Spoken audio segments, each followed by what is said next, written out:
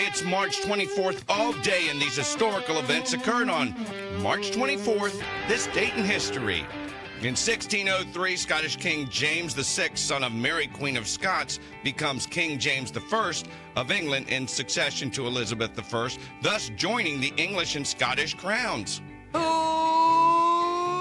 cares? Speaking of annoying and onerous and overbearing British, in 1765, Britain enacts the Quartering Act, requiring colonists to provide temporary housing to British soldiers. Hey, did you know that in our Bill of Rights, quartering of soldiers is forbidden, according to the Third Amendment? And I think the Second Amendment, right to bear arms, and the Third Amendment, hey, stay out of my house, government, are inextricably linked. Just saying. In 1832, Mormon leader Joseph Smith is beaten, tarred, and feathered in Hiram, Ohio. In 1882, German scientist Robert Koch discovers and describes the bacteria which causes tuberculosis and establishes germ theory. Speaking of more British imposition, it was said back in the day that the sun never set on the British Empire. Stop that! Look on, clear! Which is true, because in a 1906 census of the British Empire, it shows that Great Britain ruled 1/5 of the world at that time. Not quite sure why they have the United States highlighted here. I'm pretty sure we kicked your butts right out of here.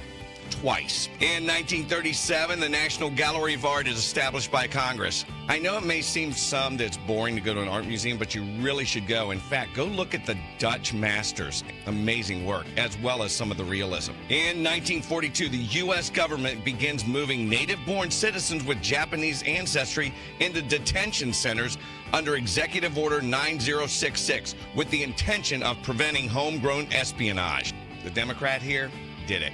Speaking of Roosevelt, who didn't know when to leave, in 1947, the U.S. Congress proposes a 2-year limitation on the presidency. I'm looking, and I don't see anything about Congress. Oh, so it's on the presidency that there's a term limit. They wouldn't want to do it to themselves and have to go do something useful for a living. And in 2015, NASA's Opportunity rover becomes the first to complete a Martian marathon. I think it's more important that you just finish. Sorry for being so snarky today. Hey, look, when it comes to a battle of wits, you'll still have the victory when you subscribe to my channel for this date in history. Like, share, subscribe. Hey, and would you check out the comments for even more March 24th history?